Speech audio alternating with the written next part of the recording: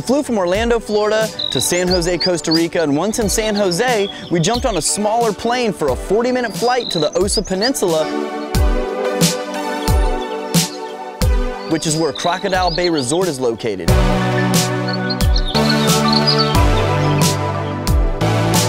Crocodile Bay Resort is just a beautiful place. There are so many neat things on site. And you can walk over these little bridges where you can see some caimans and crocodiles and other wildlife as well in the water.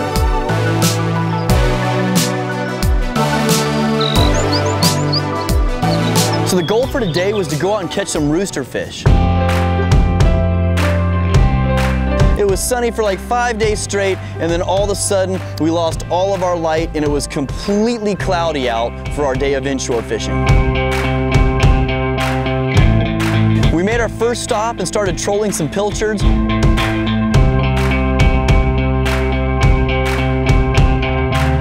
And right away, we hooked into a roosterfish.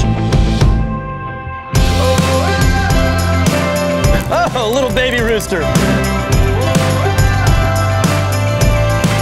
Got that roosterfish close to the boat and I grabbed him by his tail and pulled him in. There he is, little baby rooster. All right, that's a good way to start it off out here.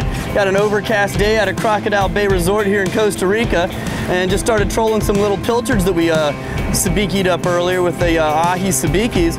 And the first thing we caught is a little baby rooster, so I'm sure we're gonna catch some bigger ones. But man, they are pretty fish, aren't they? Look at the colors on that thing. Before I'd even got that fish back in the water, Luiza hooked up. Another baby rooster, Jimmy. Look at this one jumping.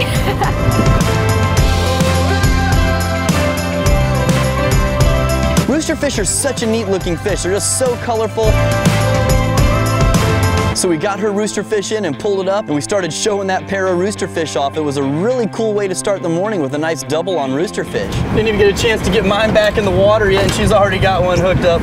I thought mine was gonna be the little fish of the day, but it looks like she got one even smaller. Yeah, mine a little smaller. I never caught a small rooster like this. All the ones I catch usually big. Yeah, good competition to have. We'll see who can catch the smallest one today. Yeah, let's do it. Those two fish swam away with no problem at all. There's no reason at all to keep a roosterfish. They're not any good to eat. They're very, very dark meat. So when you catch them, you do want to get them back in the water pretty quickly so that they'll swim away healthy. So Luiza started putting one of those live baits out and she got hit as she was putting the live bait in the water. Got a fish on! All right, fish on!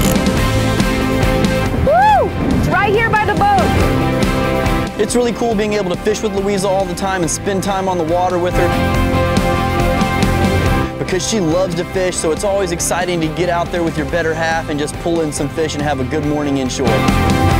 Oh, wow! Jump like a largemouth bass. I was about to say this fish thinks he's a dolphin or something.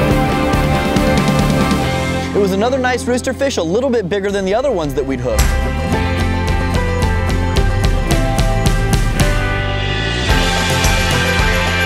All right. When you start catching roosterfish one size, they usually all start coming in that size because when they get schooled up, they school up with fish about the same size as themselves. Another nice roosterfish from Luiza. All right. Such an overcast day, a little gloomy out, but the little roosters are very active. Super aggressive fish. Yes, well done. Yes. Got a couple nice jumps out of them too, huh? Yeah. All right, this nice roosterfish put up a good fight, so we're about to release him now. Catch him when it's bigger. We'll be back for more Living the Dream right after the break.